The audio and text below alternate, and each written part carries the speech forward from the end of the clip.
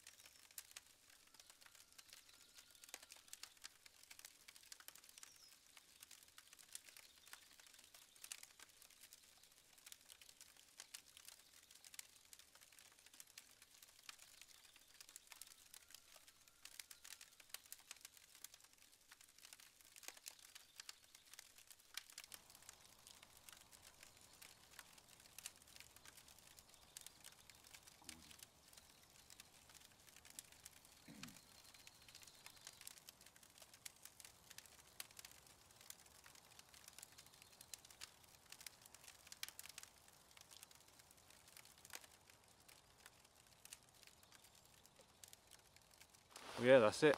Another camp done. So I'm really glad I did get out. It's been a long time coming, this camp. I hope you enjoyed the video. I mean, it's a bit of a short and sweet one, to be honest. So I had the DD Hammock frontline and the underquilt for it last night with the 3x3 tarp over the top. And like I say, I was a little bit cold, if I'm honest, but that's only because I had my summer bag with me. Now the comfort rating on that, which is it's a snug pack elite, but the comfort rating is like 2 degrees, and that was probably about freezing last night. It was frosty when I went to bed anyway. So yeah, it was more my feet than anything else. My body was just a little bit uncomfortable, but underneath me was fine. But yeah, it was just the top half of me. So, but I sacrificed a bigger bag so I could bring in my cast iron Dutch oven, because I wanted a big cook up last night, as you've seen on the video so far, and it was well worth the extra sacrifice, to be fair, because that was gorgeous. I'll definitely be doing that again. Yeah, so for Christmas I actually got Raymir's cookbook, and yeah, I just followed one of the recipes in there last night for a pot roast. Easy as pie anyway, and yeah, it was just lovely. Couple of beers. The full moon was out pretty much last night, so couldn't really see that many stars that well. It was really bright, but it was nice just watching the sky, listening to the owls in the woodland, and that's what it's all about for me. You know, this camp's been a long time coming. It's been a long old year.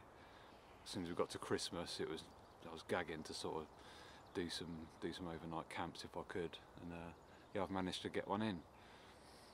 So yeah, hope you've enjoyed the video. I'm going to pack up now, and hopefully I'll see you again soon. Bye.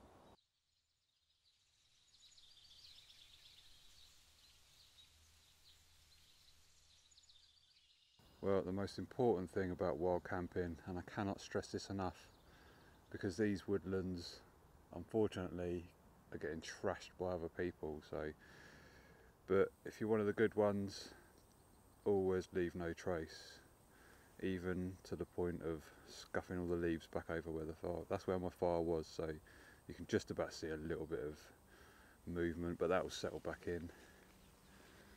That's where the bivvy was, between them two trees.